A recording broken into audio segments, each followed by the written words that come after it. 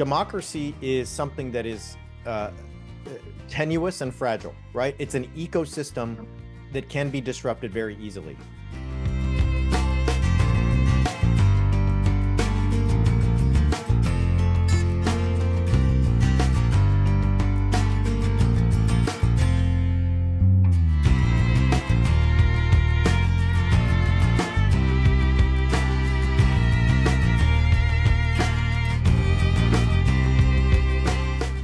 We have an authoritarian threat to our democracy. That threat is largely being cultivated by Christian nationalists, and therefore the 2024 elections will decide the direction of this country for generations.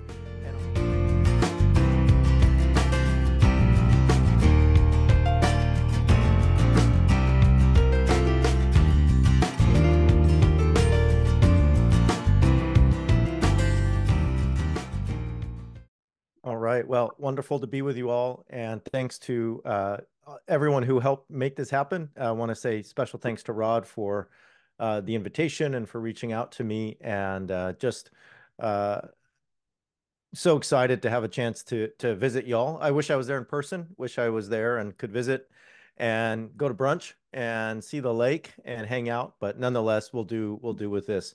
I want to talk today about Christian nationalism and its threat to democracy. And I want to do that by first starting with a clip. And I know you're probably not going to be able to hear this, but there are going to be captions. And so do your best to read the captions. And if you can't read the captions, it's going too fast, don't worry. I'm going to paraphrase here in a minute. Okay. So I'm going to flip on over and show you this. Here we go. Can everyone hear? Yeah. All right, we're all good? Okay, great. So this is at a Trump rally. This is not at a Trump rally. This is right before the Iowa caucuses. So you're, just to the south of you there in Iowa before the caucuses. And we have somebody asking, would you rather have 4 more years of Joe Biden or Donald Trump as a dictator? Not as a president, as a dictator, just a full-blown dictator.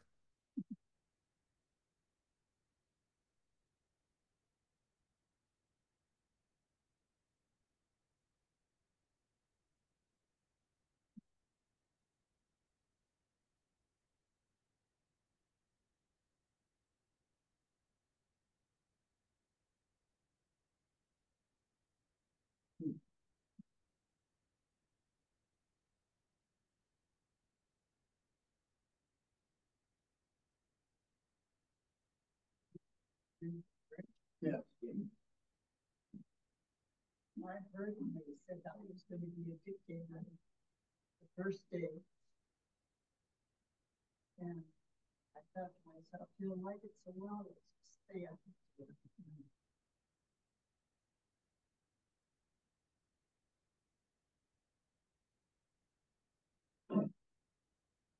All right, there's a lot happening there. I hope you could follow along at least a little bit with those captions. So the question is, would you rather have Joe Biden as president or Donald Trump as dictator for 4 more years? And the answers from the first 2 gentlemen in that video are, we'd rather have Donald Trump as a dictator. And that there's a lot going on. One of the things I want to point out here is it's not Donald Trump as a president. It's somebody who's taken non-democratic control of the country with no Congress, no judicial branch, none of those things. Now, what I want to put forth, and I'll jump in here to my presentation, is that we've reached a point in the country where this is not something that is a sentiment people are hiding behind anymore. And one of the hypotheses that I would like to put forth is that we're at a place where not only where democracy is not a sacred value to many, but at which many Americans are ready to express that fact proudly in public. I would call this an authoritarian threat to American democracy. The idea that democracy is not the goal, and in fact, democracy might be a problem. Now, what I would add to this hypothesis is that Christian nationalism is a driving force of this threat. And so we have an authoritarian threat to our democracy. That threat is largely being cultivated by Christian nationalists. And therefore, the 2024 elections will decide the direction of this country for generations. And I'll talk more about that in a second. Let me jump in here to the next slide, and we'll go from there. So what is Christian nationalism?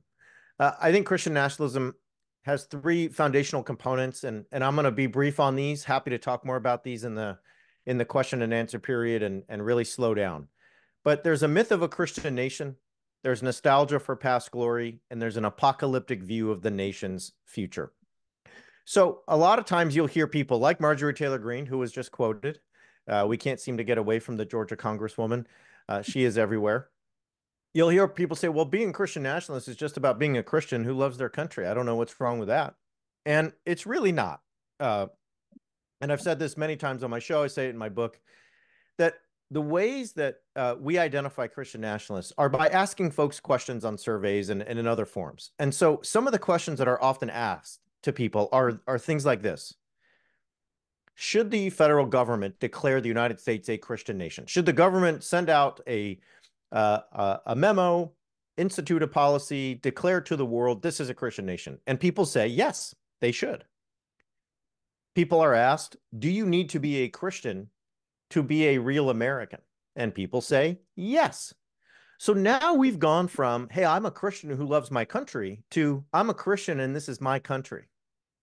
And everyone else is a second-class citizen. Everyone else is not a real American like me because they're not a Christian.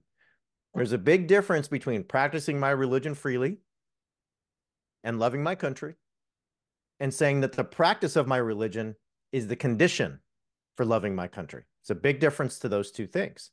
So there's this myth that this is a Christian nation. This myth maintains that the country was built for and by Christians. Now, don't get me wrong. I get asked this a lot by my students, by a lot of other people. Well, weren't there a lot of Christians who were involved in founding the United States? And my answer is, of course there were. Now, to say that this is just a Christian nation, however, is a different matter.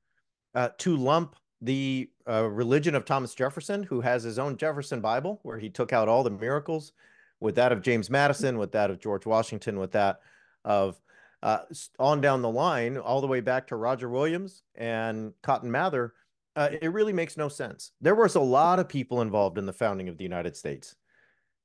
Some of them were Christians. Some of them were Christians in ways that look like evangelicals or Orthodox Christians today. Others would have been labeled heretics. Others would have been probably more accurately categorized as agnostic. The point is this. This is not a Christian nation in the sense that it was built for Christians. This is not a Christian nation in the sense that in order to be an American, you must practice one religion, one type of Christianity. So one of the ideas that I really want to put forth here too is that a lot of folks will say these things, and some of the men you saw in that video might be some of them. Well, this is a Christian nation, and we were founded on Judeo-Christian values, and if we don't get back to those, the world is going to hell because Marjorie Taylor Greene says there's earthquakes, and that means obviously the end time is coming, along with Jewish space lasers and everything else she talks about, right? So a lot of these folks actually may not go to church or read the Bible regularly. And you're thinking, well, how does that make sense? And it makes sense because for a lot of folks, Christian nationalism is a cultural identity. It's a story they tell about themselves and their country. It's a role they get to play. I just said that Christian nationalism is a way for people to think of themselves as the real Americans, the true patriots. So if I want to play the role of true patriot and real American, then I'm going to start telling a story that says, well, you have to be a Christian to do that. And this country was founded on God's principles. Well, then I'm going to say, yeah, of course, I'm with that. That's great. Now, do I go to church? No. Do I go to Bible study 3 times a week? Not really. Have I cracked the Bible in a couple years now? No. When was the last time I prayed? Couldn't tell you. But Christian country, right? Because it's a story you tell. It's a story you tell about yourself and your country, and it's a role you get to play rather than a measurement of your religious practices on a weekly basis. Now, this nostalgia that is part of Christian nationalism is the idea that the country has declined over time due to the growing prominence of outside invaders and ungodly forces. The idea is this used to be a city on a hill. But it's gone downhill because too many people have got in the way. They've gotten into the city, people who were not supposed to be here. People like immigrants, people like people of color, women who want to be in charge, women who want control of their bodies. Now we should probably build a wall to keep all those people out of the city on a hill. That's what Jesus would want, probably. And so let's do that. The idea is that things are getting worse. In 2016, 70% of white evangelicals told Public Religion Research Institute that they believe the country has changed for the worse since the 1950s. So when you ask folks, hey, when was the country great? And they tell you the 1950s, here's what I'm hearing. And I know this is, we could talk for 3 hours about this, but the 1950s are a time before the Civil Rights Movement, before the Voting Rights Act, the Civil Rights Act, before immigration reform, before the Feminine Mystique was published, before Stonewall happened, before the Loving case, the Supreme Court that ensured mixed race couples could get married. A guy like me who's got a white mom and a Japanese American dad, make sure that they could get married in every state across the country. We could go on and on about the 1960s and what happened there. Good, bad, ugly, and so on. However, if you say, I want to go back to a time before Jim Crow was abolished, to me, you're telling me what kind of country you want. You're saying to be a Christian is to be a real American. To be a white Christian, in fact, is to be the real American. And everyone else needs to see their place as a second-class citizen. You might be gay. You might be a woman who doesn't want to be married to a patriarchal man. You might be somebody whose family has a recent immigration story. You might be brown. You might be black. You might be Asian. And you just need to realize you don't have to leave. You sit in the back. You be quiet. We will lead this place. Things got really bad from the 1950s to say, I don't know, in 2008 when we had the first black president. More on that in a second. So here's a quote. This is from Timothy Gogolin, who's an executive at Focus on the Family, was in the George W. Bush administration. We have to remember it's not just the Judeo-Christian tradition where the country was founded, but in the social and the moral revolution of the 60s and 70s. In his view, the 60s were a frontal assault on the Beatitudes, on the Ten Commandments, on the whole body of ethics that forms the Judeo-Christian foundation of the United States of America. You hear this a lot. You can hear this from Charlie Kirk. You can hear this from any number of pastors and talking heads weekly. I'm going to skip this for time, but basically this is where we get the idea of family values, and I'm very happy to talk about family values at length. Family values to me is a code word. It's a code word for a certain kind of family and a certain kind of country. Now, we have reached a place, if you don't believe me, if you don't believe that what I'm saying is actually happening, where people think the 1950s would be better. Well, here's Charlie Kirk, who I just mentioned. Charlie Kirk's the head of TPUSA. I think many of you have probably heard of him. I hope so. TPUSA is one of the most influential right-wing organizations in the country. Charlie Kirk's in his 30s. So this organization is incredibly influential with people who are in their 20s, 30s, and 40s. They are making concerted efforts to be on college campuses. They have thousands of chapters there. They're also making concerted efforts to reach pastors. He says over Martin Luther King Jr. holiday back in January, the deification of MLK and his proto-DEI ideology marks the exact moment that the progress of Black America goes sideways. Their cities disintegrate, their families collapse, educational progress stagnates. They become enormously dependent on government support. Crime explodes, and so on and so on and so on. He says in another place, MLK was a bad guy. What have I talked about today so far? We need a dictator. And we've really gone from a place where instead of quoting Martin Luther King Jr. Day, Martin Luther King Jr. on Martin Luther King Jr. Day in order to justify some sort of right-wing talking point. Hey, Martin Luther King Jr. would have wanted us to build a wall. That's why we celebrate, right? We've gotten so far in the country that one of the most influential right-wing figures is saying he was a bad person. He was bad for the country. You could not have openly said that in 2005 or 2008. You could, George W. Bush, right? And I have no, this is me personally, I have no nostalgia for George W. Bush, but he could not have said this. Nobody close to him could have said this. But in 2024, you can say this and you will gain your popularity rather than lose. So we've reached a place where this nostalgia, right? Here's the point I'm trying to make. The nostalgia for the 50s, the nostalgia for when America was great is being expressed, and no code words, just straight up, I want a time before Martin Luther King Jr. Now, the final trait of Christian nationalism is its apocalyptic tone. The evangelical emphasis on the end of the world is transposed into a crisis narrative that envisions the country as on the precipice of a catastrophic decline. If real Americans don't take decisive action, the story goes, they will not simply lose their majority. The country as they know it will be gone forever. So the view of the past is that we used to be great and we are now no longer. The view of the present is we need a dictator. And why do we need a dictator? Because we are facing the end of the world. We're facing the end of America. We're facing an apocalypse because Joe Biden is demonic, because the Democrats are from Satan, and everyone who opposes Donald Trump and the MAGA movement and Christian nationalism are trying to ruin everything.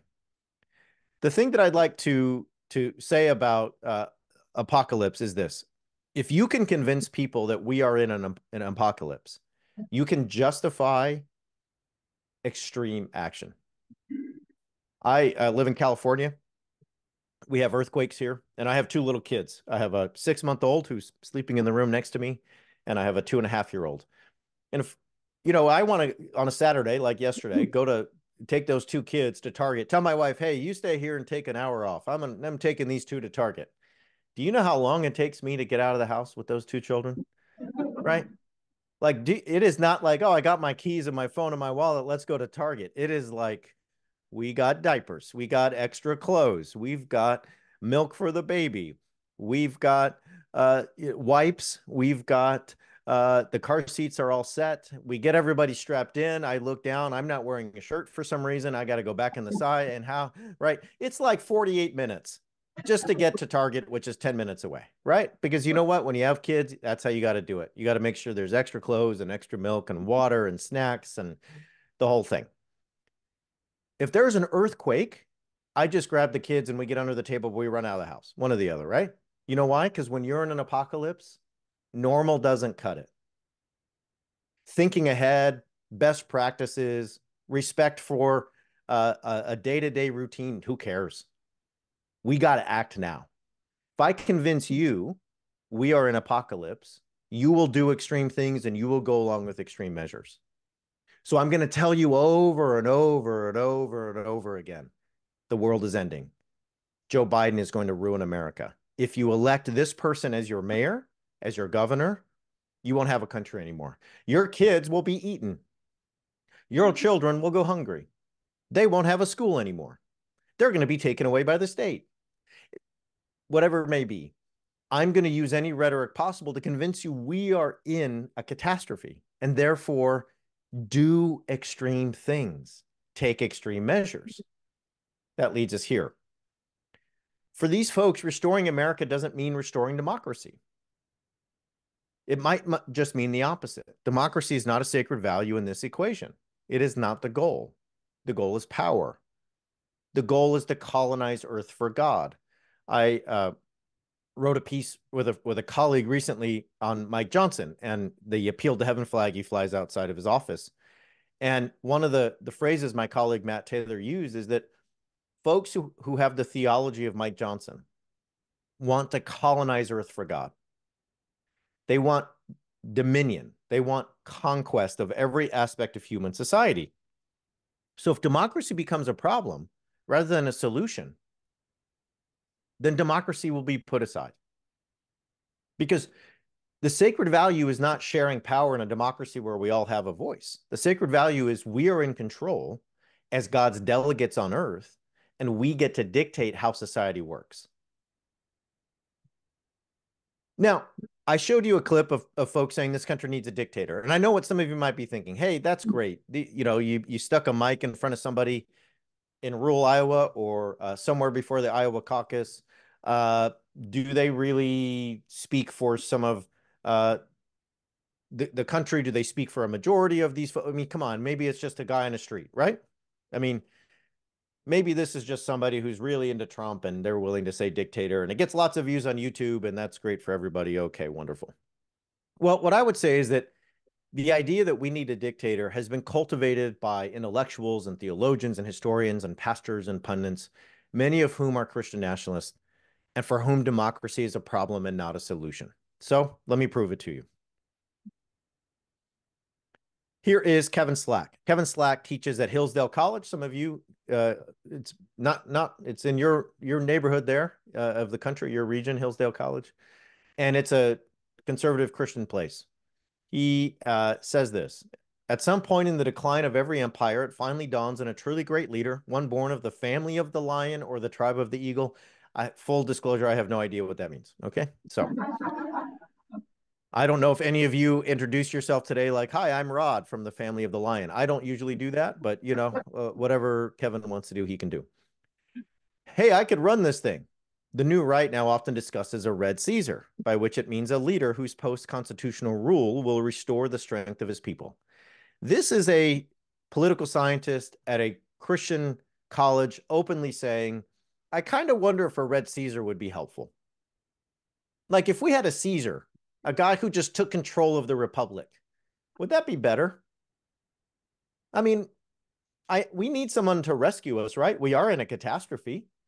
Wouldn't a dictator, I mean, a benevolent, good dictator, the good kind, wouldn't that be better than democracy? I'm not talking about the bad kind of dictator. I'm just saying the good kind. If we had the good kind, that might be great, right? Here's Michael Anton. Michael Anton is from the Claremont Institute. Claremont Institute should be familiar to you. John Eastman, the now disbarred lawyer who helped construct the plan to overturn the 2020 election, is also from the Claremont Institute. They are kind of the right-wing intellectual think tank of Christian nationalism in the country. Michael Anton wrote an essay called The Flight 93 Election, where he basically said that if we don't elect Donald Trump in 2016, it's like Flight 90. There has to be action because otherwise the country is going to go downhill. He says, we may define Caesarism, therefore, as authoritarian one-man rule, partially legitimized by necessity.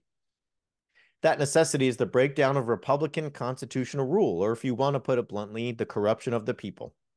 A nation no longer capable of ruling itself must yet be ruled. The benefits of Caesarism are obvious.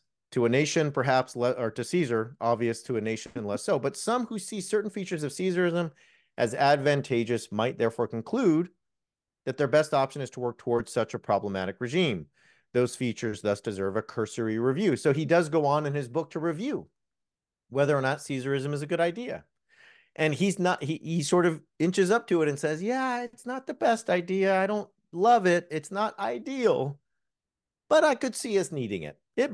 We could get to a place where this is what we would need. It's a necessity. Why? Because the corruption of the people means they need to be ruled. They can no longer rule themselves. Well, who decides that?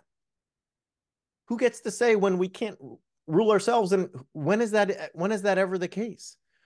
Who gets to make that decision? Well, let's go here to Patrick Deneen, philosopher at Notre Dame University over in Indiana. Today's widespread yearning for a strong leader, one with the will to take back popular control over liberalism's forms of bureaucratized government and globalized economy, comes after decades of liberal dismantling of cultural norms and political habits, essential to self-governance. Again, what are they saying to you? We're in such a crisis, and you, the people, are so incapable of taking care of your own house that we need to come take your house over. I'm sorry, we just have to. You're just such children, corrupted, sad individuals, and the United States is such a place of shambles that we're just going to need to come and take over. I'm sorry. A strong leader with the will to take back popular control. Here is Doug Wilson over in Idaho. Some of you might be familiar with Doug Wilson. Doug Wilson is a Christian supremacist who believes Christians should be in charge of government. He justified slavery and says in one of his books that there's never been better race relations than in times of slavery in this country. He thinks that he believes in a thoroughly patriarchal family and church. He believes that children as young as 2 should be beaten if they disobey, and so on. Wilson has repeatedly disavowed any interest in national electoral politics, but Christchurch's eventual aim, Christchurch is his college and his church over in Idaho, is what Wilson explicitly describes in a 2016 book as theocracy, or a network of nations bound together by a formal acknowledgement of the lordship of Jesus Christ. These beliefs have led Christchurch into conflicts with local government, but additionally, Wilson and other Christchurch members have founded a range of local and national institutions which are affiliated or with or sponsored by the church. So Doug Wilson is openly saying we want a network of nations bound together by a formal acknowledgement of the lordship of Jesus Christ. Doug Wilson, you might think, oh, pastor in Idaho, who cares? Well, he has 5 best-selling books. He is a popular podcaster, very big on YouTube. My guess is that on a weekly basis, 2 million people listen to Doug Wilson. This is not somebody in Idaho who has a church of 75 folks and is sort of saying crazy things. This is somebody for millions of people listen to every week. Okay. Then there's Stephen Wolfe, whose this book, the case for Christian nationalism, was published by Doug Wilson's publishing house. So the connection is direct. Here's what he says in the book. He argues, Stephen Wolfe, for a Christian prince. He thinks that we should have a Christian prince ruling the nation. That's his ideal. This divine presence in the prince speaks to his role beyond civil administration. Through him, as the mediator of divine rule, the prince brings God near to the people. The prince is sort of a national god, not in the sense of being divine or in a materially transcending common humanity, or as an object of prayer or spiritual worship. Hey, we're not going to worship this guy.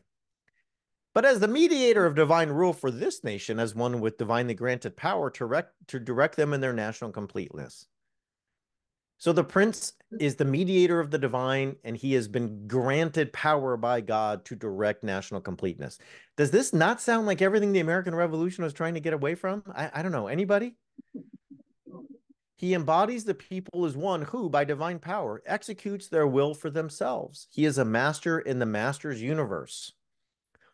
Once again, you're thinking, well, obscure book by obscure guy. Well, when this book came out on Amazon, it was in the top 100 on Amazon's book list, meaning of the 15 million books or so on Amazon, it was in the top 100.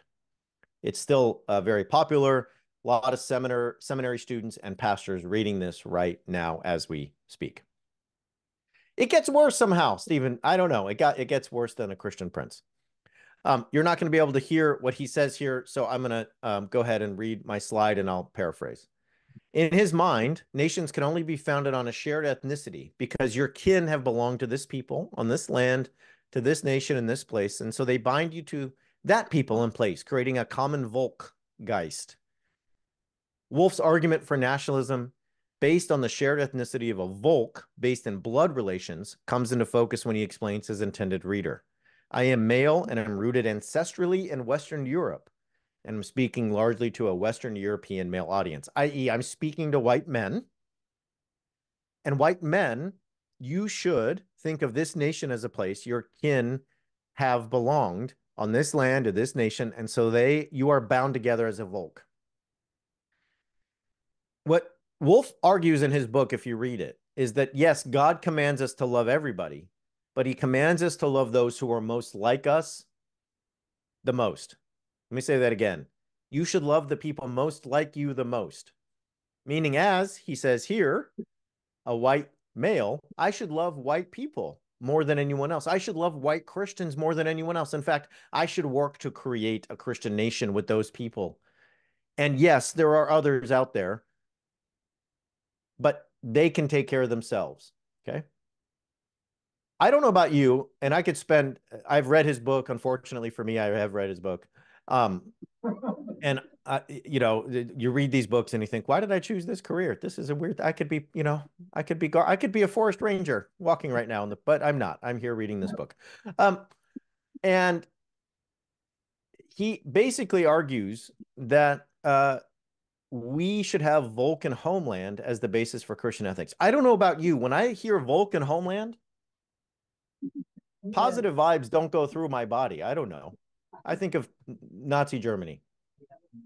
I think of people using the idea of a Volk and blood relations to justify why they need to create a nation of their people only, justifying violence against others. Stephen Wolfe, if he had his way, would like to put people who don't go to church on Sunday in jail. He'd like to put you in jail if you curse God's name, and so on and so forth. Once again, popular book, top 100 on Amazon. Now, all of this explains why white Christian nationalists admire Orban and Putin. I'm not going to spend a ton of time on this today, but basically, we do have a situation, and I think many of you have picked up on it, where a lot of fascination with and admiration for these two strongman leaders. Well, why? Well, because they're the real-life manifestations of the Christian prince or the Red Caesar. Think about it, y'all. They're the benevolent representative of God, the divine autocrat. They protect the family. They are always talking about, I mean, listen to Putin and Orban, always talking about family values. There's only man and there's only woman. They will do everything they can to ban gay people and queer people from their countries. Anti-immigrant, strongly. They keep in line all the bodies, all the fleshly and political bodies in their countries. There's no fluidity. There's no confusion. There's no slippage. They hold it all in place. They get rid of foreign agents and queer elements. They criminalize difference. They mandate binaries and certainty. This is what Christian nationalists want. Once again, if you don't believe me. This is Lauren Witzka on the right, the blonde woman speaking to this gentleman. And Lauren Witzka was the candidate for Senate, the United States Senate from Delaware in 2020. And she, in this video, once again, you won't be able to hear it.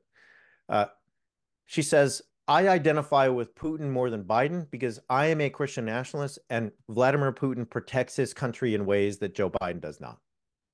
She says in another video, I wish Vladimir Putin would invade the United States and free us from this regime. Now, this is a person who was the GOP nominee for Senate. This is not like a rural or unpopulated corner of Delaware where she wanted to be the state senator, right? One of those elections where, like, you know, she wins 180 to 204, right? That's no. United States Senate. Now, she lost. Okay, great. Oh, you're thinking no big deal. She lost. But one of our two political parties put in place somebody for the United States Senate who said, I wish Vladimir Putin would invade this country and free us from the globalist woke regime of Joe Biden.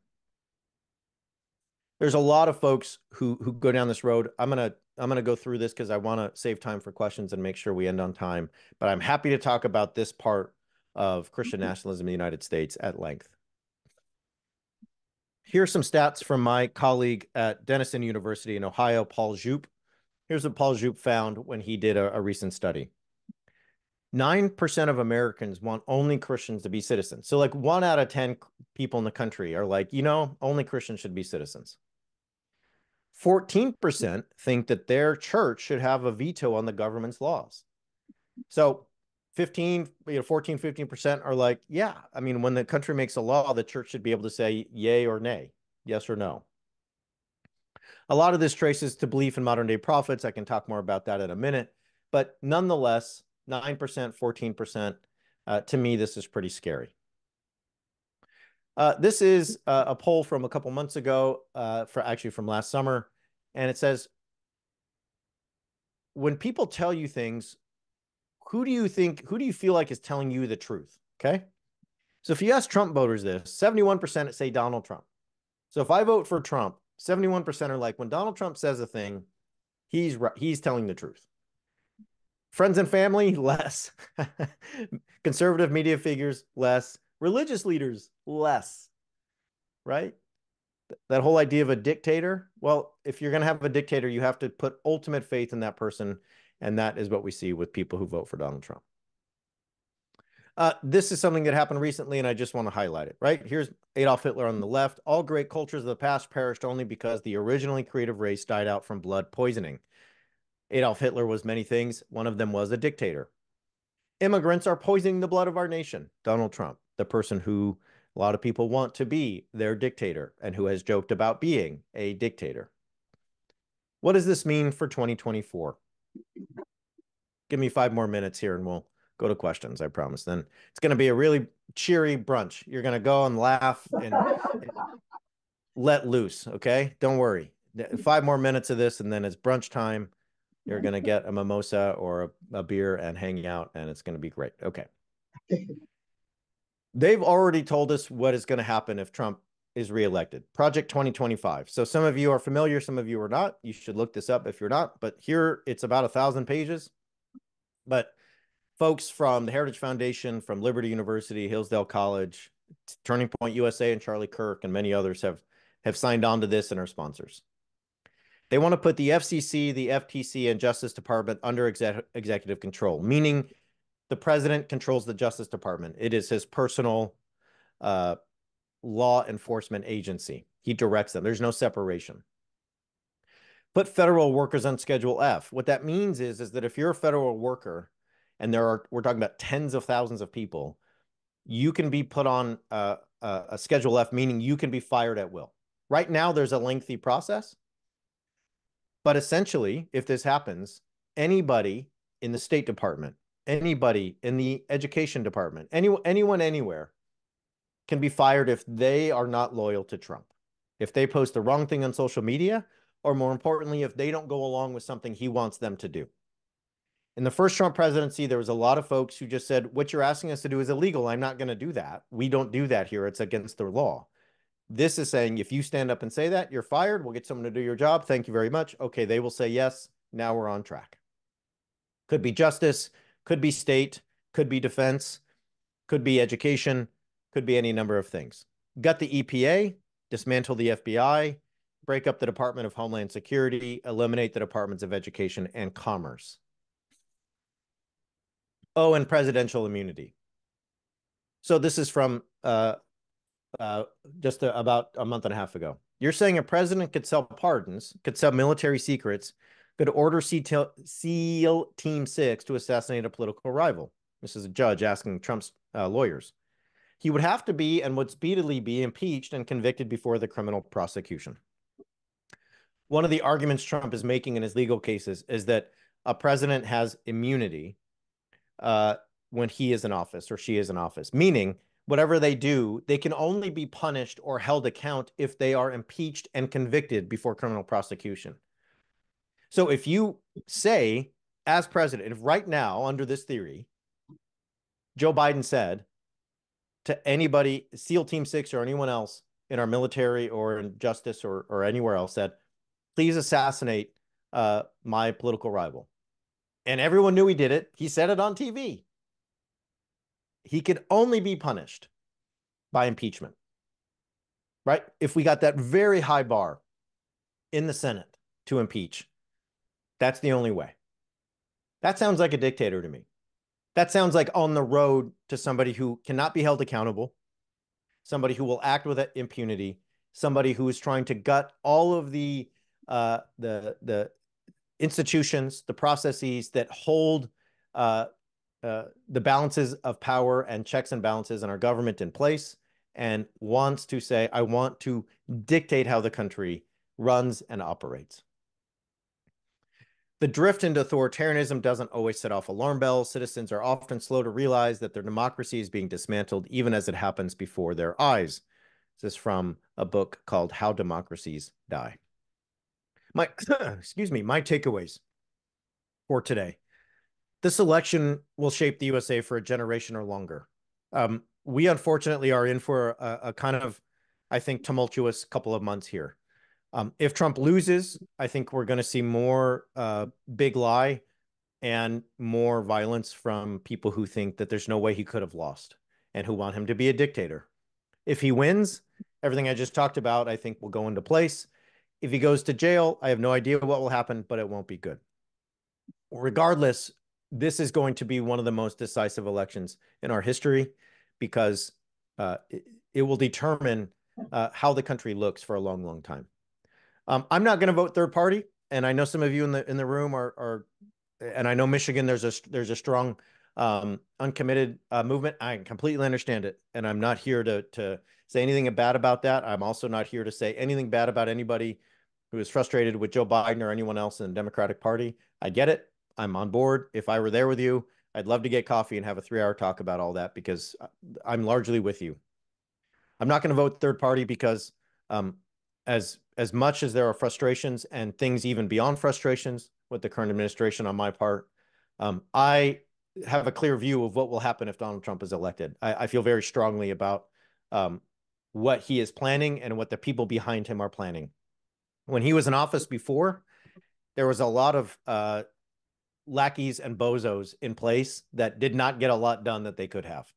There was a lot of Jared Kushner had like 78 or 85 jobs or something in the last administration. There was a Scaramucci. You all remember Scaramucci, some of you, right? They're not doing that this time. There's a lot of folks already putting in place the handbooks to hand Trump that he can just get going from day one. I'm not refusing to lock arms with anyone who is pro-democracy. So I know for me, I speak to a lot of humanist groups and atheist groups, secular groups, and I love doing that. And it's really important to me. And I love the fact that there are so many of us secular people who are now organizing in community. If there are Christians, if there are Muslims, if there are Jews, if there are others in my community who are fighting for democracy, I'm not going to refuse to lock arms with them because they're religious people. I think that's a mistake. Finally, I'm going to find one way to be involved. You might be thinking, well, I already do some things, or, you know, my district doesn't vote that way, or Michigan is sort of this, you know, this place in the Midwest or the upper Midwest, the Great Lakes, et cetera, that is a lot different than Ohio. It's a lot different than some of our neighbors, Iowa, and so on. I would say, well, what else can you do? Is there one thing, right? It's April. We got about 7 months until this election. Are there folks that want to get involved in letter writing campaigns? Can you write 5 letters a week? Can you call voters in other districts or work on that behalf of candidates in other places? I gave a talk over in the Twin Cities a while back, and there was folks saying, well, you know, I live about 15 minutes from Wisconsin, and people from Wisconsin can't drive very well, but nonetheless, I'm going to help them out by making some phone calls and working on the behalf of some candidates over there in districts that really could go one way or the other. What's the one thing you want to do? I get it. You're busy. There's a lot going on in life. It's not easy to find extra hours in the week. I'm totally with somebody who has 2 kids and barely has time to shower at this point in his life. I get it. But I'm going to say, what's one thing that you can do right now because of the situation we're in? And I'll challenge you to think about that, maybe challenge you to think about that at brunch or at lunchtime today. But that would be my encouragement and one of the takeaways I'd have. Thanks for listening. Sorry for such a gloomy presentation. I'm a lot more fun at parties than you might expect. But nonetheless, appreciate the invitation and happy to talk more here as we do questions and answers and stuff like that. So it seems to me that suppose there were 2% more of the American public who supported Trump, then the problem would be democracy. And the problem is that if you have a bunch of ill-informed people and the worst vote, the worst, most ill-informed, most malicious vote cancels out the most informed vote, that kind of system, you would not let your medical plan be created on that basis. You wouldn't want to be represented in a court by most of these people. It's odd to have all these requirements for making important decisions, but then have a democracy. So I don't understand how democracy can be defended, because it's the very thing that can end democracy and put a dictator in place. The second question is, I've never heard this phrase Christian Prince before, but the first person who came to mind was not Donald Trump. So there's a question of what I can see maybe Mitt Romney, you know, under poor lighting as a Christian Prince, but not Trump. Just seems like a deplorable choice. Even if I agreed with every single policy he would not be the one, because he's such a bad human being, to represent my views. Thanks. Yeah. Great questions there. So I'll just start with the first one. I think you point out something that a lot of political theorists have noticed for a long time, and that is democracy has an autoimmune problem. Democracy is a system that can turn on itself, right, in an autoimmune kind of way. And I think we see that in this country. I think we see that also in Orban's Hungary. If you ask Orban, hey, why are you a dictator? He's like, I'm not a dictator. I got elected. What you hate democracy now? Okay. So democracy is something that is tenuous and fragile, right? It's an ecosystem that can be disrupted very easily. And one of the ways that I think you hinted at is through an uninformed electorate or a misinformed electorate, right? Folks who have been sort of primed by way of misinformation or ignorance to vote in certain ways. And that is true of this country. We do have an ecosystem by way of the media that is doing just that. Now, the next question some of you might be thinking is, well, why democracy then? I understand what you mean there. If there's so much at stake, why would we operate on this basis? My response would be, as somebody who spent a lot of time studying religious wars, who spent a lot of time studying dictatorships and authoritarian figures, is this. This system is not perfect democracy. It is scary, and it often feels burdensome and slow. Like there's so many processes. What human history has taught me is that when we experiment with giving power to the few or to one, we end up with a lot of violence. We end up with a lot of folks being considered second-class citizens. Those whose very identities and lives are out of bounds just because of the way they are, the way they exist, the way they look, their gender, their sex, their race, their religion, and so on. For me, there's a reason that the founders of this country were so intent on building a democracy. And it's because they had experienced what it was like to come from a continent that had been absolutely ravaged by not only religious war, but by wars between princes and authoritarians. So I understand the question, but I am not somebody who has concluded that we should move away from democracy because there are folks in our democracy who we think are misinformed or ill-informed or not informed at all. I think I'd rather work toward a system where we're doing our best with our neighbors, with our friends, with our colleagues to say, hey, here's what's at stake. Here's some really basic principles. I want you to live in a country where whoever you are, you're free. You can be secular, you can be humanist, you can be a Jew, you can be a Muslim, you can be a Christian. You do your life. I want you to have the freedom of conscience. I don't want you to be afraid that if you don't believe a certain way or have a certain mode of living, that you're going to end up in jail or end up with a second-class life. So that's not easy. I'm not saying that that's something we can solve over lunch. We can't. But I am here to say I'm fighting for that. And I believe in that much more than I believe in anybody. And I hate to say it, y'all. Y'all look like a nice group, but I'm not going to give any of you power over me. I'm not going to say, hey, you be the benevolent dictator. I'm not even going to give you 10 of you power over me. I'm just not going to do it. I'm not going to say, Jeff and Dave and Pam and Sharon, they're nice folks. Y'all be the oligarchy and you get in there and you make the decisions.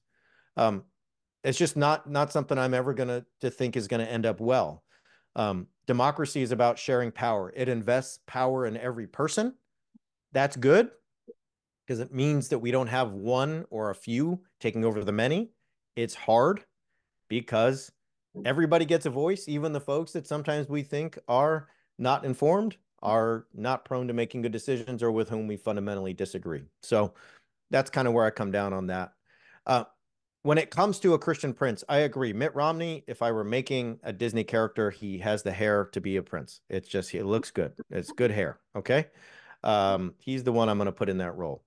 But you said something there that I think is really important. You said, I would not make Donald Trump the prince because he's such a bad person. The people who think of Donald Trump as an ideal leader or dictator do not think of him as a bad person, period. They don't. They don't see him in that way. I think that's where we have to start. I think number two, Donald Trump may not be the ideal prince. if you ask Stephen Wolfe, the guy who wrote that book, he may say, yeah, he's not my first pick, but I will take him over anyone else. You know why? And this is, I think, really important. We had a Christian president in George W. Bush, right? You know, George W. Bush, the evangelical, everyone remembers, Jesus saved me from alcoholism. He talked about this all the time. And if you're a Christian nationalist, you know what happened during George W. Bush's presidency?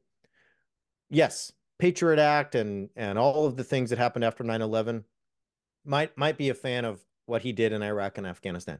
But like all the way up to 2006, 7, 8, there was like more gay people everywhere. There was like more immigrants everywhere, less Christians. He didn't like bully the country into like submission enough. And then what happened? Barack Obama. He's like created in a lab to scare you if you're a Christian nationalist. It's like they created a video game character to like frighten you if you're a white Christian nationalist, right?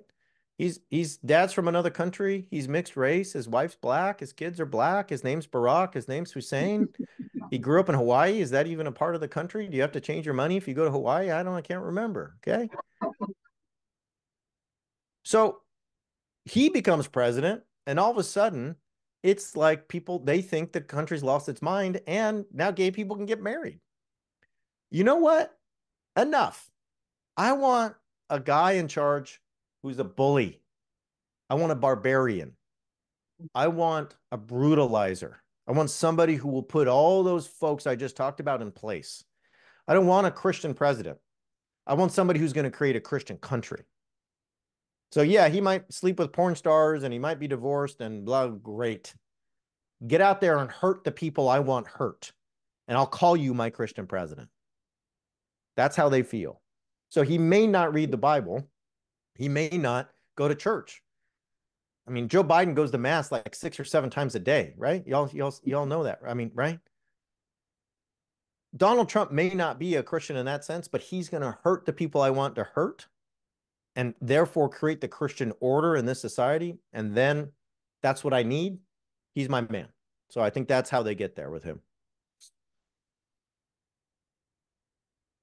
Brad, thanks so much for your work and for your presentation today. You mentioned violence just a moment ago. Who do you think, or what do you think will be the targets of that violence? How will that play out? Yeah, great question. Thank you.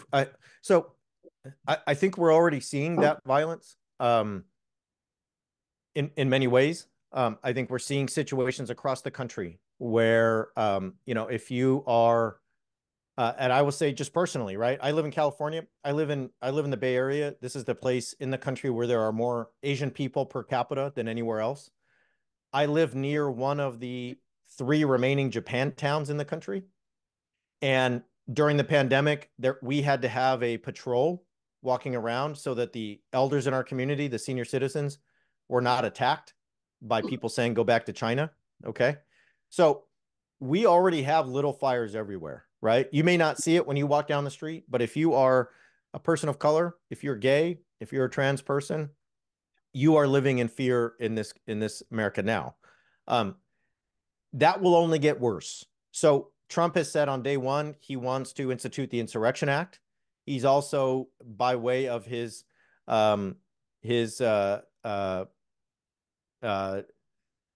administrator, Stephen Miller, said that they want to create something like what Dwight Eisenhower did and put hundreds of thousands of people in camps who are suspected of being undocumented and then flying them back to where their country of origin. So to me, you can say, all right, that's the government doing that. But what happens when the government gives you permission to openly persecute those folks, whether those are folks who are brown, whether those are folks who are speaking Spanish at Walmart, whether those are folks who are what you take to be, you know, a gay person walking into your grocery store? What happens downstream when the government and the leaders you respect give you that permission is you act on it, right? You start to say, well, yeah, get this person who I suspect to be what? A gay person, somebody who speaks Spanish at home. I'm going to walk up to them while they're trying to eat their pizza at lunch and tell them to go back to their country. I'm going to approach that person of Asian descent and say, why did you bring the coronavirus here? Right? So that violence, I think, is already something a lot of people live with, but the permission structure will be expanded. Okay. And so I'll just say, you know, my dad's, I'm Onishi. My dad's of Japanese descent. My family goes back to Hawaii and then to Japan a couple hundred years.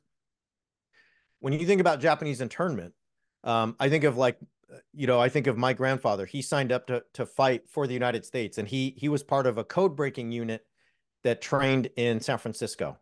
But they eventually had to move their headquarters to rural Minnesota, Camp Savage in Minnesota. Some of you might know that.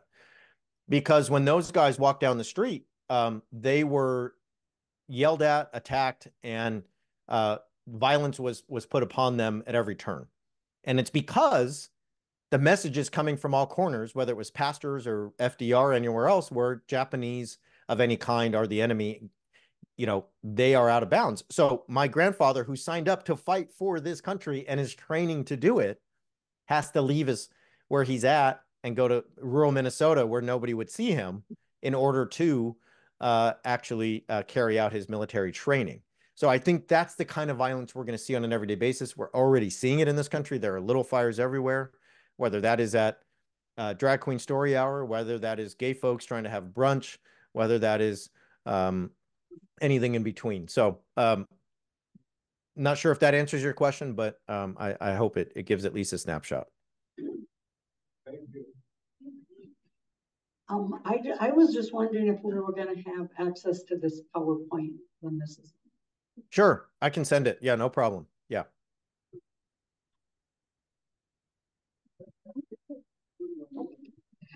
What do you think of the effect on the election will be from foreign problems like Ukraine and Gaza, Israel? Can you say the first part again? What about the election? What will be the effect of Gaza, Israel, Ukraine on the election? How will that affect people who want to be authoritarians? Yeah. I think we can see already what will happen with Ukraine and Russia.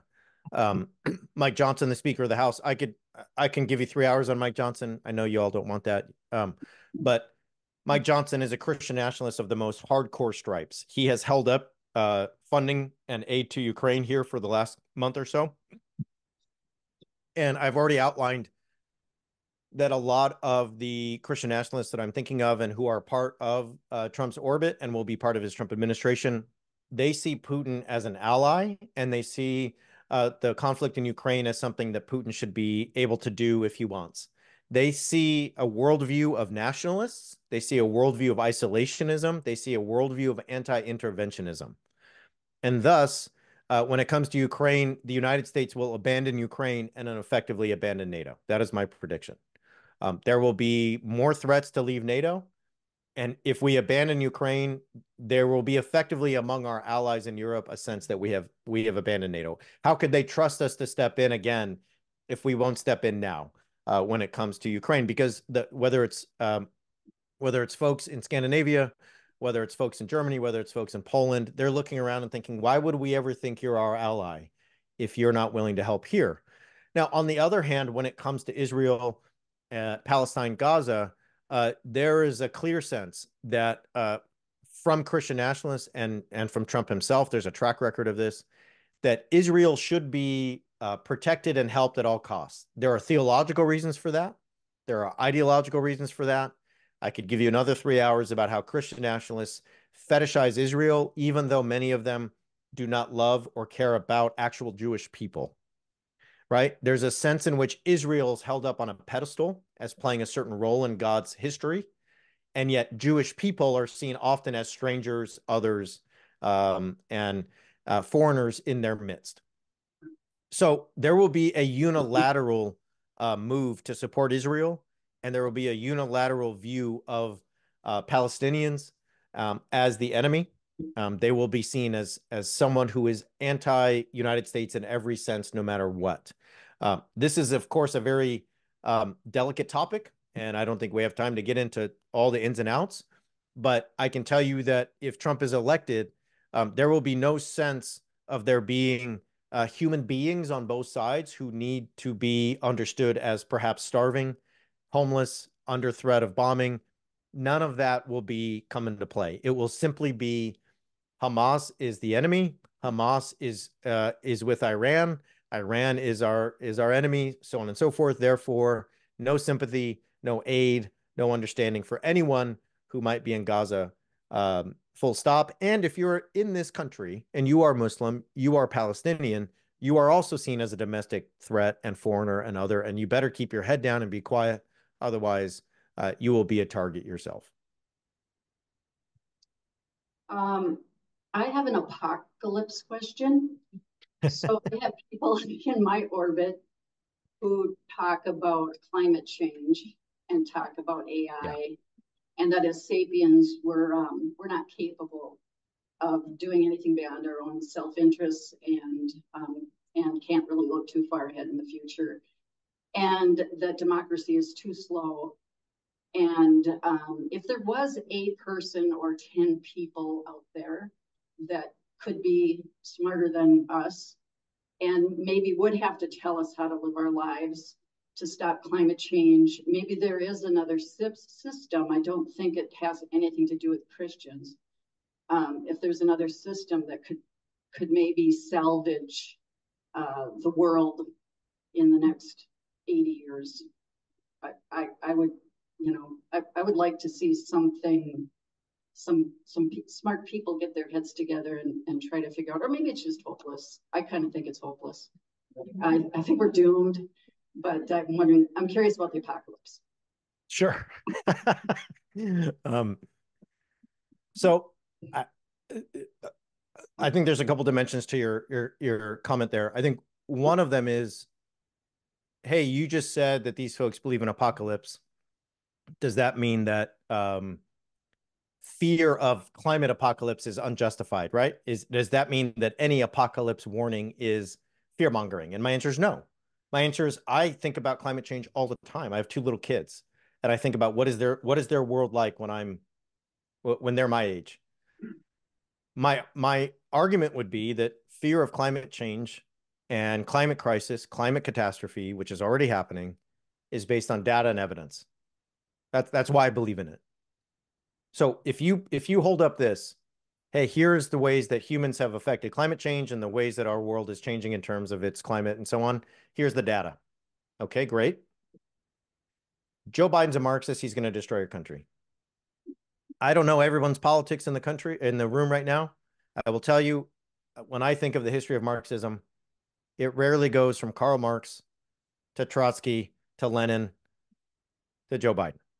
Like, there's no, I mean, Joe Biden's been in the Senate since like 1924. Okay. He's been a centrist the whole time.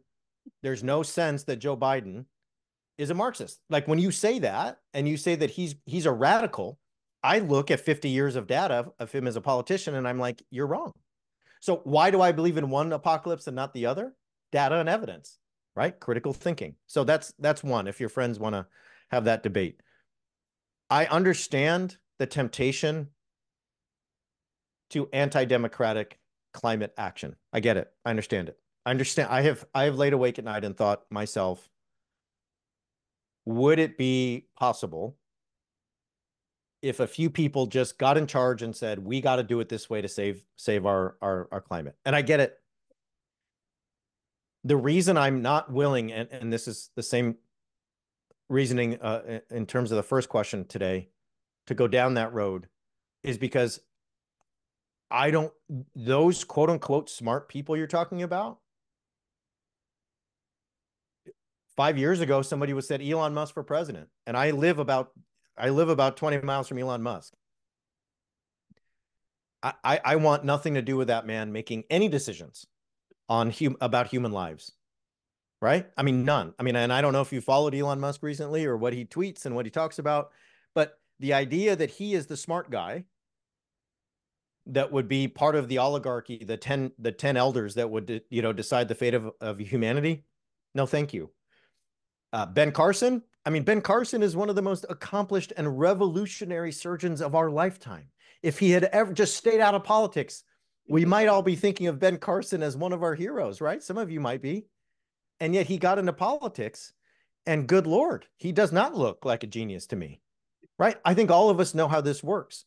Some of us are really good at certain things and some of us are not. And so the idea that we would pick the 10 smart people, I just keep coming back to like, who gets to pick? What does it mean to be smart? What does it mean to be wise? What does it mean to be fit for that job? Because there's folks that would be held up, like Elon Musk, that I just think this would be disastrous for so many. And so I understand the impulse. I don't disagree. I have my moments of despair. I get it. Despair is not a strategy. And every time I look at those little kids that are in my house, I know I can't choose that. So I got to choose something else, right? I can spend all day staring into the abyss or not. And I'm just going to choose the second one. Doesn't mean I think we're going to win. Doesn't mean I think there's a chance to avoid, what will be widespread climate like apocalypse. It just means I can't choose that if I'm going to exist here and do my best for the people I care about. The American populace, you said, needs more information. Okay, how are we going to deal with the disastrous effects of AI on information? I don't know. I don't know. So I'm not sure that the one thing I'll say is I'm not sure the American public needs more information. I think it needs information that is not designed to be misleading. So I think that's one. AI is a whole thing that is happening right in front of us that will change everything, and it already has. I'm not going to sit up here on this Sunday morning and pretend that I know. I don't. I have not. I just don't have an answer to that. Even though I have complete sympathy with the fear, and I realize myself that we're just in a different place. Not from 50 years ago. We're in a different place than 18 months ago. We just are. And in terms of what images are real, what videos are real, the ways decisions are made, the way we work, the way we play, we're going to be in a different place a year from now, and we're definitely going to be in a different place 10 years from now. Like, it is all just going to change. And I'm not going to be sophomoric, and I'm not going to be misguided and say I know something about that you don't. But it is something that, especially as somebody who teaches writing and thinking for a living, what does that even look like in 5 years? I have no idea. So, yeah. Thank you very much. Just a quick question. All of us in the room today, safe to say most of us are probably over 60 years old. We're, in a time of our life where we have lots of energy and lots of experience and time to read books and think about these things and door knock. And I have a 26 and a 24-year-old who are saying, Mom, I got to vote for somebody I believe in, and I can't vote for somebody I don't believe in. And I've been struggling over that for many decades, with one short interlude where I was euphoric a couple presidencies ago, or obviously with Obama. But what do we do with the young people? And do you have any ideas for helping us to try to get people on board? I think we just need to get more people to vote this time, or we cannot change people's minds who are already on board the Trump vote. So it's a numbers game, isn't it? Yep. So I think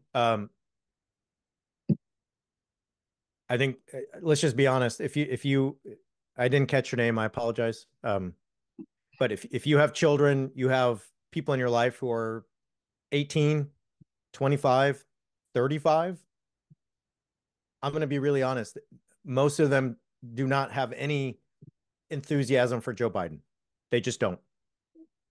And they are in a place where they see what's happening in Gaza, and they're turned off. They see what's happening with other issues related, especially to climate, and they're turned off. And they're like, just as you said, I don't believe in this.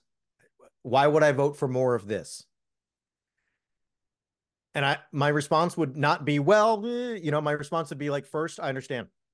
I get it. And I also get that you are 25 and I am, I'm 43. Some of you are 53, 63. Some of you are 73. I understand. You're looking toward another 50 years of a system that you feel like is not working. I understand. I'm not going to argue with you. I'm not going to try to tell you you're wrong. I'm not.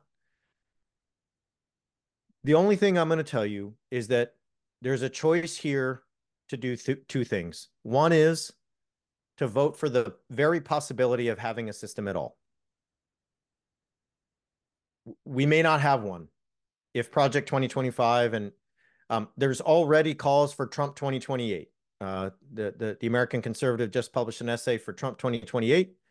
I guarantee you that if he's elected within 6 months of his next term, Trump 2028 will be something you hear on Fox News, Newsmax, and in other places all the time. So you can vote for the possibility of having a system. That's when, and they may look at you like, all right, no, you're still not doing it for me. So I'll just say this. I think if you're talking to that 25-year-old, I would say, okay, let's not talk about Joe Biden, but do you believe in reproductive rights?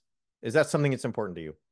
Because I can tell you, as somebody who studies these things every day, the goal is not just to make sure that Roe v. Wade is something that stays overturned. The goal is to make sure that contraception is not something that's available to everybody. Some of you in the room may be thinking, it's not something I think about or care about every day, but I can tell you the 25-year-olds are. I can tell you the 25-year-old women are. Contraception, something that is important for you to have, is birth control. These are things they would like to take away, period. I can tell you that as somebody who tries to stay abreast of these things on a daily basis. You may not like Joe Biden's track record on climate, and I get it. But the other choice is to elect somebody who is telling you he wants to gut the EPA, period. So you can not vote. You can vote for a third party because you don't feel it right now. Or you can look at the two choices you have as a 25-year-old and say, neither of them are ones I love. But one of them is catastrophic. One of them may be the end of democracy. And the other is one that I'll have to live with. The final thing I'll say is, who does life get really bad for if Trump is elected? It may not be you, 25-year-old, because you may be white or straight. I'll just be really honest.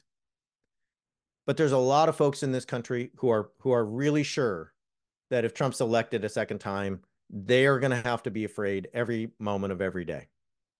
Afraid of camp, afraid of violence, afraid of persecution, afraid of having their kids taken away because they wanted to give their kids gender-affirming care, afraid of all kinds of things. So you may not be affected.